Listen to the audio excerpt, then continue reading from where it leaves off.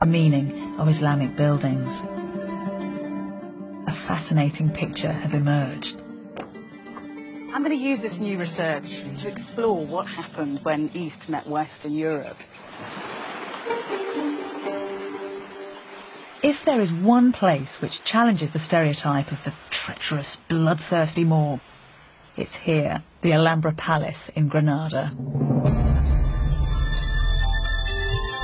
The Alhambra is one of the most complete medieval Islamic palaces in the whole world.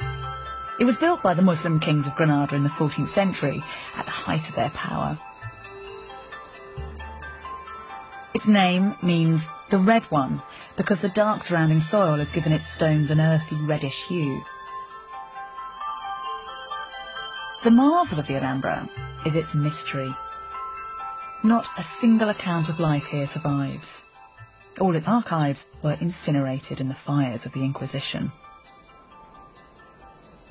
But the Catholics couldn't bring themselves to destroy this place.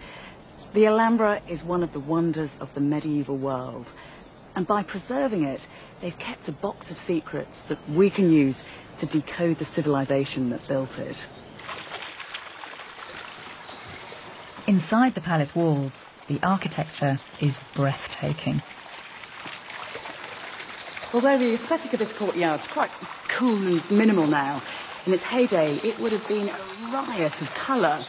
Granada was very famous for producing silks, and you've had silk hangings billowing in the breeze and silk cushions and silk rugs where people laid out to eat their dinner and to listen to music. And in fact, it's only when you get down to rug level that you appreciate one of the bits of magic of the place, because from down here, this pool acts like a kind of infinity mirror, and the whole of the palace just looks as if it's suspended in water.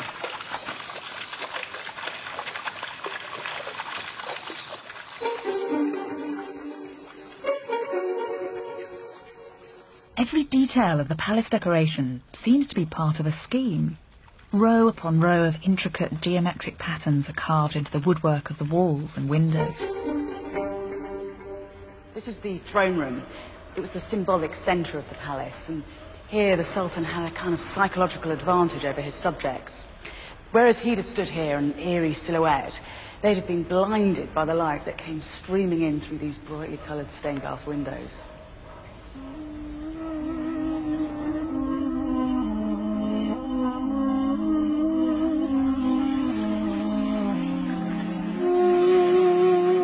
The 19th century writer Washington Irving observed, "It's impossible to contemplate this abode of Oriental manners without feeling the early association of Arabian romance. One almost expects to see some dark eye sparkling through the lattice. The abode of beauty is here, as if it had been inhabited but yesterday."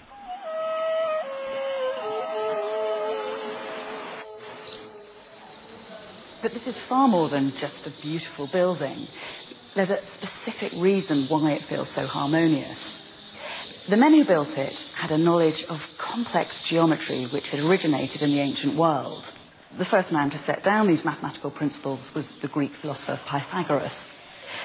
Pythagoras saw numbers everywhere in the universe, but his brilliance was to understand the importance of the ratio between them.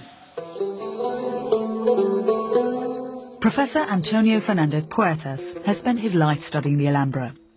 He's discovered that the whole of the building, from the ground plan to the wall decoration, is based around one single ratio. I think everything is so perfect because everything is under control of the proportion and very, very simple. You notice that there is something magic about these buildings. There is something marvelous in your surroundings. It's very, very simple. It's the relation between the ground and the elevations of the buildings. It's as simple as that. The king ordered a new palace. He has a limited area to build the palace. To west, east, and south he was limited. Then he did something ingenious and beautiful. The King of Granada asked his architects to harmonise each and every space within the palace according to a single set of proportions, a family of rectangles, each related to the other.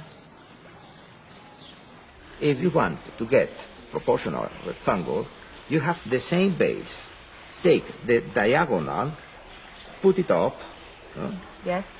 and you got successive rectangle, proportional rectangle. The key to the Alhambra's design is the simple relationship between the side of a square and its diagonal. If we use the diagonal to make a rectangle, and then the diagonal from that rectangle to make another, we get a progression of rectangles. The fourth rectangle is double the size of the first, and the diagonals in this sequence are in fact the square roots of 2, 3, 4 and 5. A magical sequence. And are they doing all this just with 2 set squares and a piece of string? Yes, That's very clever. yes. Every part of the intricate network of spaces, all the courtyards, the hallways, the placement of every column was designed using inspired variations of this proportional system. Proportion is also in the elevation. You have the kiosk. Here you build a square, and with the diagonal, you swing it up. Nothing violated this incredibly elaborate system. The Alhambra is a triumph of mathematics as much as it is of aesthetics. Mathematical ingenuity is the root of its beauty.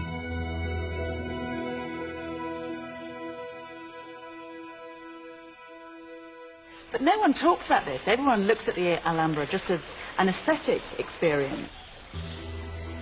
When you go to a concert and you listen to Mozart, you listen Beethoven, you listen Verdi, you don't know perhaps music, but you notice that there is something magic. Yes. It happens with that the same. You feel it. The Alhambra is so enchanting, it's all too easy to view it as a fairy tale palace, isolated from history. But that is romantic nonsense. This palace was the product of a very real, very gritty history. The Alhambra was built by a religious empire which, at the pinnacle of its power, dominated land from China to Africa. An empire which had the wealth and intellect to build such masterpieces. An empire whose history goes back to the deserts of 7th century Arabia.